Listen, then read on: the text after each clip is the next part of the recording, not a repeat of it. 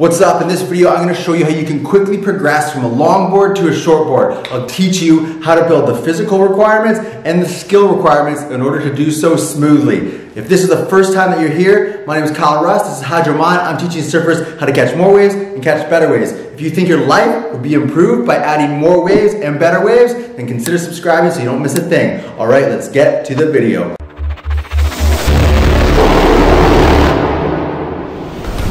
Alright, so paddle strength is number one, because when you're on a longboard, you have a lot more glide. It takes a lot less energy to move. So when you just transition to a shortboard, you sink more, so there's more drag. So it takes a lot more energy to get out past the break, to move around, but especially it takes more power to get into those waves to match the speed of the wave. So you gotta level up your paddle strength before you shorten your board. So the best way to do that, so unless you can surf every single day, your paddle strength kind of goes like this. So when you're in the water, you start to get stronger. When you're out of the water, all the time you spend on land, it goes down. So you kind of just flatten out, right? It just goes straight across. So it can be hard to progress your paddle strength unless you can surf every single day. So what I recommend is building your paddle strength between surf sessions at home. So I have a paddle strength system. It's called the Peak Surf System.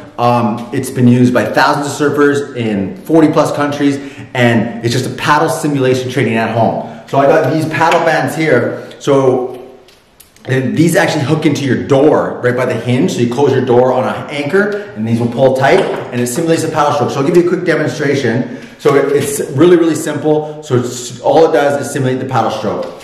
So when you do it, you want to keep your chest up and your head up like you're paddling, and then you just pull it through like this. It's super, super simple, but it's really, really important because it hits all the paddle muscles at the same time, and these actually simulate the resistance of the water plus a few extra pounds, so you can get a lot done in a really short amount of time. You can do it while you watch TV. So if you want these, if you join my training platform, Hydro Mind U, there'll be a description down below. You can get those for free. I'll pay for the bands, I'll pay for the shipping, but that's not what's important right now. So the point I want to make here is you really, really got to build your paddle strength if you're going to make that transition, and it's going to be smooth and you can get into that shortboard. So paddle strength, number one, do not miss it.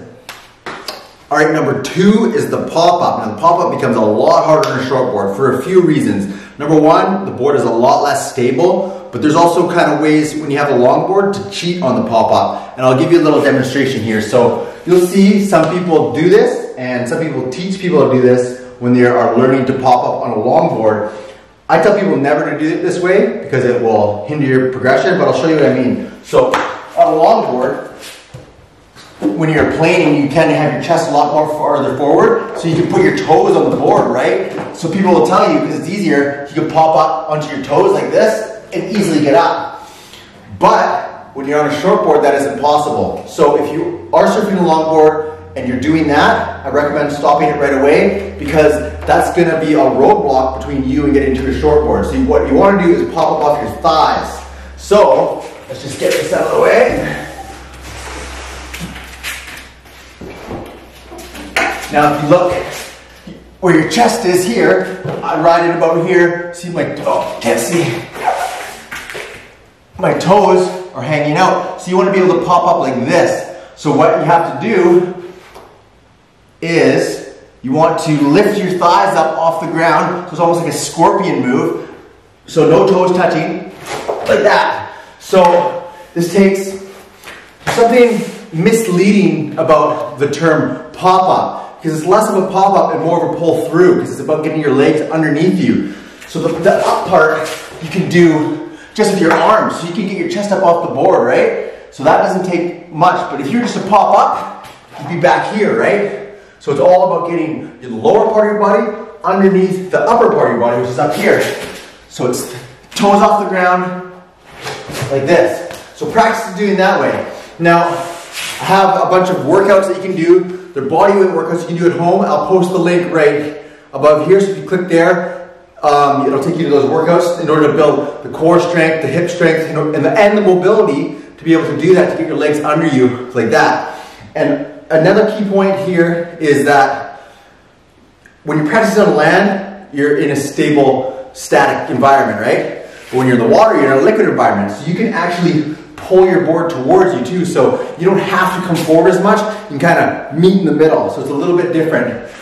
As well, because you're a little less stable, you gotta have more core strength. So work on those workouts that are in the link down below or above, and that'll help you get to that point so you have a better, stronger, faster pull through in order to get on that shortboard.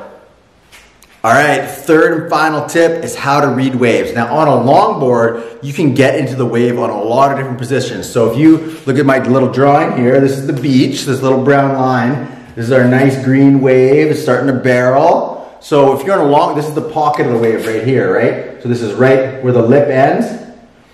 But on a longboard, because you have a lot more glide and you have a lot more buoyancy, the wave can catch you and push you forward in a lot more different spots. So the wave is most powerful here and it's weaker as you get down the line. So in a longboard, you can get into this wave probably all the way down to here, depending on the size of your board and how well you can paddle. But anyways, so if you see someone on a longboard, typically they'll be sitting there waiting in the lineup, and when a wave comes, they just face the beach and start paddling in that direction.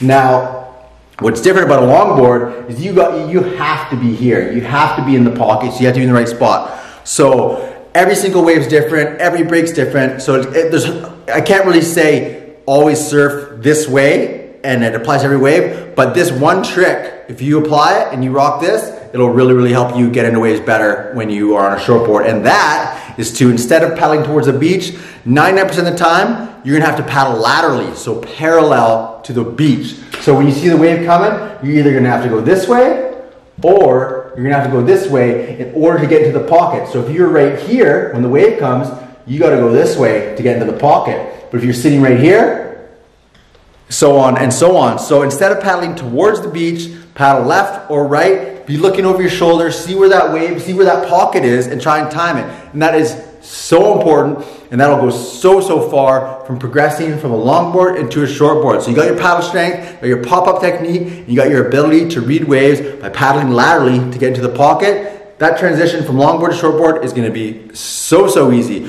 One more important tip is a lot of time people will try to progress too fast. So if you are very new, enjoy the longboard, but practice the proper technique, build your paddle strength every single day, be out there, try to read the waves a lot better, try to paddle laterally on your longboard as well, and then you cannot lose. You'll get there eventually, you'll be on the shortboard, you'll be ripping, and that's it. That's all you need really, and you just need to put the time in the water. So that's it. So my name is Kyle Ross with HydroMind. If you like these kind of videos, it'll help me, help more surfers. If you could like and subscribe to this channel, like this video, and all that great stuff. Again, my name is Kyle Ross with HydroMind. Thanks a lot for watching.